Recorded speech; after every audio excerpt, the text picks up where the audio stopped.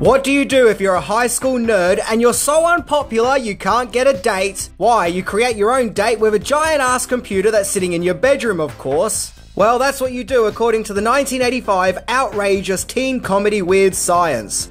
So it's time to return to the weird and bizarre world of Gary and Wyatt, two 14-year-olds who create Lisa, their strange creation who helps to make all their wishes and dreams come true with hilarious consequences. So let's discover 10 more things that you didn't know about Weird Science. Written and directed by the amazing John Hughes. This movie has become one of those movies that everyone loves and frequently returns to, and it undoubtedly is a fan favourite. But the big question is, if we dig a little deeper, is there more information to unearth about this bizarre science fiction comedy? Well, of course there is, otherwise there wouldn't be a video.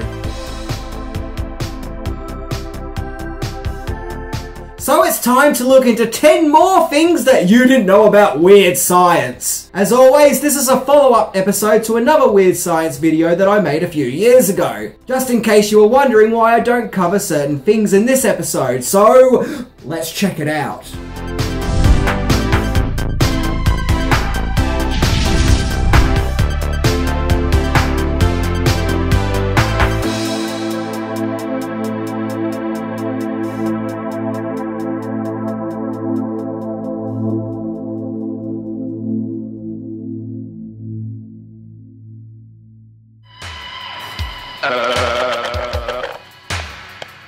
So, what would you little maniacs like to do first? Number 10. The script was written amazingly fast. In the early 80s, writer John Hughes was increasingly reaching heights of success. He started off writing for National Lampoon magazine, but his writing talents took leaps and bounds to the big screen, where he would write the scripts for National Lampoon's Class Reunion, Mr. Mum, and National Lampoon's Vacation. And in 1984, he took another big step by writing and directing the teen comedy drama 16 Candles. The following year, 1985, would be a big year for Hughes, as he would write the scripts for The Breakfast Club, National Lampoon's Europe Vacation, and of course Weird Science. What's even more amazing is the script for Weird Science was written in just 2 days. Yeah, imagine that! Creating a pop cultural phenomenon in just 2 days. Many fans have noticed that Weird Science is not like your average John Hughes movie. Most of them, which, although are funny, are still grounded in reality. They are also character studies with plenty of heart and emotion, and a life lesson discovered along the way. Weird Science is more of a bizarre, wacky comedy that cheerfully defies logic, and could only exist in its own bizarre, off-the-charts universe, and it probably is his most outrageous movie. But some have pointed out that that makes Weird Science stand out more and feel more unique to Hughes' other works. Number 9. It may or may not be a comic book movie. Weird Science took its name from the EC comic book, which is also called Weird Science, as mentioned in my previous Weird Science episode. The comic book series ran from 1950 to 1953, and it was an anthology comic featuring many fantastical science fiction stories, which usually involved aliens and UFOs. Although some sources claim that it was Hughes himself who decided to name this movie after the comic series, others claim that it was Weird Science's producer Joel Silver who chose the unique title, as at the time he owned the film rights to EC Comics. And that theory actually makes more sense, as Silver ended up adapting fellow EC comic book Tales from the Crypt into the successful Tales from the Crypt TV series, which ran from 1989 to 1996. However, there seems to be further contrasts of information, as it's claimed that the story of the movie of Weird Science is entirely John Hughes' creation. But Silver felt that the story of Weird Science was too similar to a story that featured in the Weird Science comic called Maid of the Future, which is about a lonely man buying an artificial wife. In fact, Silver felt the similarities were so strong that he purchased the rights to the story to avoid legal issues, which may even be how the title Weird Science came into the frame. Joel Silver also ended up producing a Weird Science-based anthology series like Tales from the Crypt called The Perversions of Science, which only ran for 1 season in 1997. So, is the Weird Science movie an adaptation of the Weird Science comic? Well, there are similarities, and the movie does often feel like it pays homages to old science fiction. But I do feel like that the movie does have enough of its own identity. But if it is a comic book movie, then that means that Iron Man isn't Robert Downey Jr.'s first comic book movie. Number 8. Hughes made Weird Science so he can make another movie. Apparently, John Hughes wasn't happy while making Weird Science, what with him coming on board as the movie's director too. By accounts, there were a few issues behind the scenes, namely the original actress cast as Lisa, Kelly Emberg, leaving the part shortly after filming had started due to creative differences, with Kelly LeBrock having to be quickly drafted into the part despite the fact that she previously turned the role down, as well as the decline of Hughes and Michael Anthony Hall's working relationship, but more on that later. Despite not really enjoying making Weird Science, Hughes agreed to direct Weird Science for Universal Pictures if they would also let him direct The Breakfast Club, which was something of a passion project of Hughes, one that he really wanted to do. So Weird Science exists so Hughes could make The Breakfast Club, with both movies being released in 1985. Hughes was apparently working on both movies at the same time, and working on The Breakfast Club would be a welcoming distraction to get his mind off his woes with Weird Science. Number 7. The Chet Poop Monster was going to be shot differently.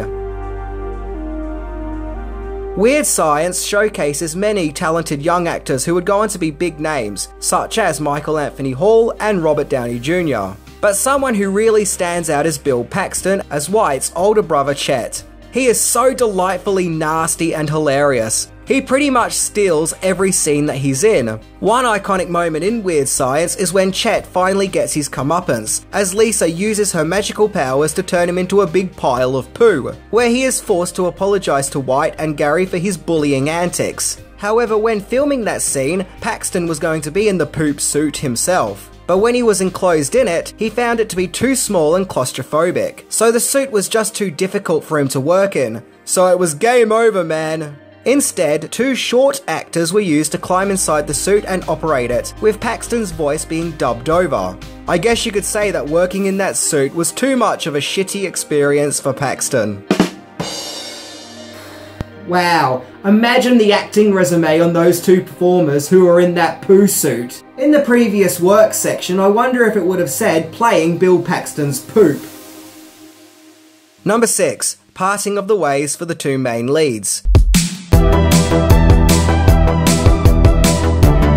In Weird Science, we mainly follow the misadventures of teenagers Gary and Wyatt. Actor Elan Mitchell-Smith played White, with Weird Science being his second film role but his first big breakthrough performance. However, after Weird Science, he mainly starred in TV shows here and there, particularly playing the comic relief Andy McAllister in the Superboy TV series in the late 80s and early 90s. However, he would retire acting, where instead he got a PhD in medieval studies, as well as becoming a professor of English at a Californian university. So yeah, he's a teacher now. He did, however, briefly return to acting, where he starred in an episode of The Goldbergs in 2013, in an episode titled Weird Science. Gary, on the other hand, was played by the as-mentioned Anthony Michael Hall, with Weird Science being the 3rd John Hughes-related movie that he starred in. 4th, if you want to include The Breakfast Club, which he was making with Hughes at the same time. The other 2 being National Lampoon's Vacation, where he played Rusty Griswold, and 16 Candles. Not only did Hall get top billing for Weird Science, his salary was supposedly double what his co-star Elan Mitchell-Smith was getting. However, supposedly while filming Weird Science, Hughes and Hall's relationship had soured, and they had a falling out, and that was the end of their working relationship, as the 2 would never work together again. It is said that Hall was going to star in Ferris Bueller's Day Off, which Hughes was preparing at the time, but the fallout prevented that from happening. But it's not all bad, as Hall's career would continue to be strong after Weird Science, going on to star in Edward Scissorhands and more recently Halloween Kills. Number 5. Who left the small gift in the trailer?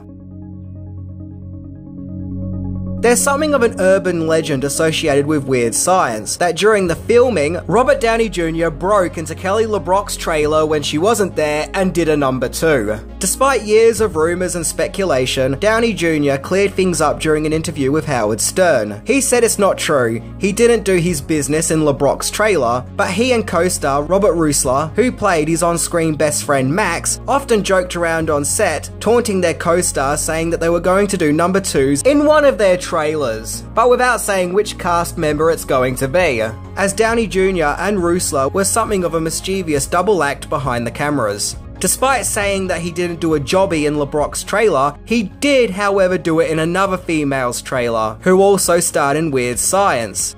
This led to director John Hughes to question all the cast to try and get down to the bottom of who was the number 2 trailer bandit, and when questioned about it, Downey Jr. just said, "Nope, it wasn't me," but he wished that it was. Downey Jr. also said that he and Hughes got along really well, and that there was a mutual respect between them. So if it wasn't Kelly LeBrock's trailer, then whose was it? I wonder which actress was greeted with Robert Downey's Juniors. Number 4. The Weird Science song instantly jumped into Danny Elfman's head. Another standout aspect of Weird Science is its kick-ass funky theme song by Oingo Boingo, which was performed by Danny Elfman, yep, as in the movie score composer, who has given us the music to most of Tim Burton's movies as well as others. John Hughes had wanted a pop song to accompany the movie, so he phoned Elfman and asked him if he could come up with something, where Elfman and his new wave band Oingo Boingo created the Weird Science song. According to Wikipedia, Elfman got the song spontaneously in his head while driving in his car in LA, where he quickly raced to the studio and recorded a demo, and that was it, the song was created, it just popped into his head like that. The song was accompanied by a music video which features the band Oingo Boingo in a laboratory, while scenes of the movie are inserted. However, Elfman would later say that he felt embarrassed about the music video, and that it was the only Oingo Boingo music video of which he wasn't part of the production. Incidentally, Elfman would also go on to provide the theme for fellow EC Comics related property, the Tales from the Crypt TV series. The musical score for Weird Science was provided by composer Ira Newborn, who composed many other John Hughes movies, including Ferris Bueller's Day Off, Planes, Trains and Automobiles, and Uncle Buck, as well as The Naked Gun and Ace Ventura: Pet Detective. Back on the Weird Science song by Oingo Boingo, did you know that that song would only reach 45 on the Billboard charts? I would have thought that it would have done better, but I think the song has become more popular in time. Number 3. Deleted scenes. Just as with most movies, Weird Science has its fair share of deleted scenes. These include a scene at the start where Gary and Wyatt are watching Frankenstein, where Wyatt complains that it's too old and that it's not a scary movie, and further explains that movies like I Spit in Your Grave are the real scary movies, where Gary speaks of how he was left traumatized after watching Dawn of the Dead. The discussion then continues in the kitchen, where they start to get the idea of making a woman, where Gary questions why didn't Frankenstein make a woman, to which Wyatt replied he did, Bride of Frankenstein. There is also a really strange scene where these weird guys arrive at Gary and Wyatt's party, and they are wearing hats like what Devo wore for Whip It, where they nervously ask if they can join the party. Another lost scene would have revolved around Gary and Wyatt's high school bullies Max and Ian, in which the sky was to open up and multicolored clouds would have surrounded the two characters, turning one of them into a donkey and the other one into a pig. However, the scene was cut when Joel Silver convinced John Hughes to remove it. I would love to see that scene, but I couldn't find it anywhere. Number 2. Failed reboot/sequel. So for a while, a reboot of Weird Science has been in the works, because modern Hollywood is going to be modern Hollywood. The reboot was announced in 2013 by Universal Pictures, with Joel Silver once again producing, and it was decided to go for a full hard R rating, making it as edgy and as naughty as other popular comedies at the time, like The Hangover and 21 Jump Street. A script was being written by 21 Jump Street's scriptwriter, Michael Bacall, who also wrote Scott Pilgrim vs. the World and Project X. However, nothing materialised. Now, going back to Wikipedia, Wyatt actor Alan Mitchell-Smith spoke of an actual sequel to Weird Science in 2017, which according to him was to star Channing Tatum. However, nearly 10 years after its original announcement, there have been no reboot or sequel. So as of right now, it looks as though the project has been abandoned. Thus far, the closest thing we have to a continuation of Weird Science is the TV series which came out in the 90s, but I've already spoken about that in my previous Weird Science episode. Needless to say, when watching this show as a kid, I actually really enjoyed it. Number 1. Weird cult status.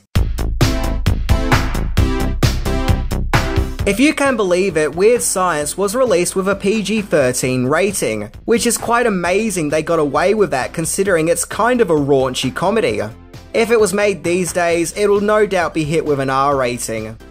Weird Science was released in August 1985 and made nearly $39 million on a $7.5 million budget, so it was profitable.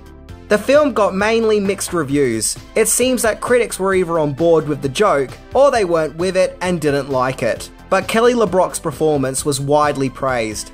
Funny enough, Variety magazine, whose reviews I've often agreed with, gave what I thought to be a really bizarre review, where they said that Weird Science is not nearly as weird as it should have been. I mean, did they see Weird Science? The movie was pretty damn weird if you ask me. I mean, after all, it's about high school boys creating a woman out of a doll and a computer while wearing bras on their heads. It doesn't get much weirder than that.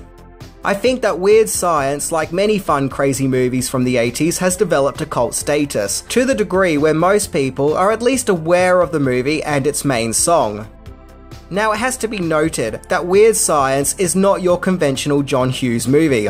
It is wacky and off the charts, and I think that it came out at a time where Hughes was trying to make his comedies more deep, heartfelt and thought-provoking, as well as add human drama. Maybe that's why he didn't like making Weird Science, especially when compared to The Breakfast Club, which was his passion project at the time, which is full of angst and turmoil and human emotion.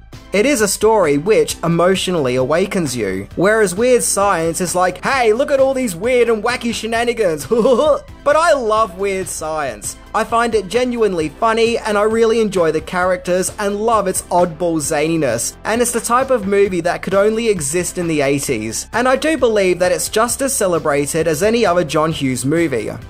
It just goes to show that sometimes in order to have a good time, you just need a little science. A little weird science.